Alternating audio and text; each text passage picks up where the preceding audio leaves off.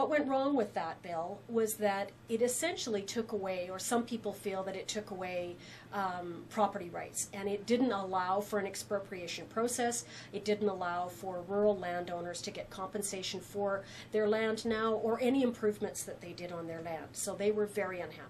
In the amending act, which is before us now, they are trying to address it with an expropriation process, a better compensation process, allowing people to apply for a variance, and they're still very weak on public consultation, and also on whether there's a need for the project and whether the project's really in the public good. So those are all things that I'm interested in, and as the critic I'm trying to bring forward in the debates.